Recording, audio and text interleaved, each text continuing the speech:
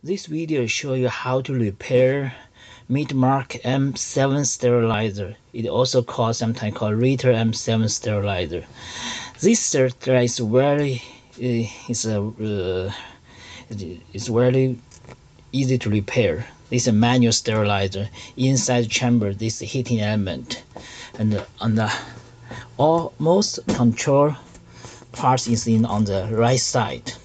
This is a barrel they use to make sure the air can go out, make sure 100% of the steam inside the chamber.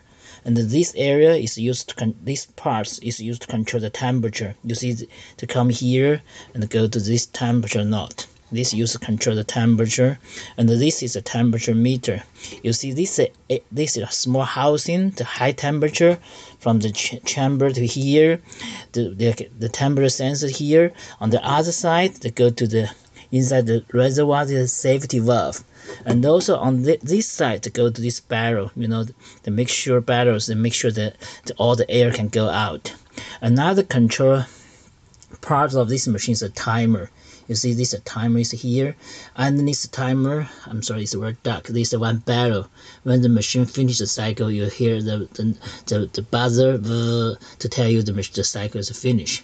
So generally speaking, this machine is a totally manual sterilizer, mechanic sterilizer. It's very easy to repair. If you have own meter, probably you can repair you can do all the troubleshooting work.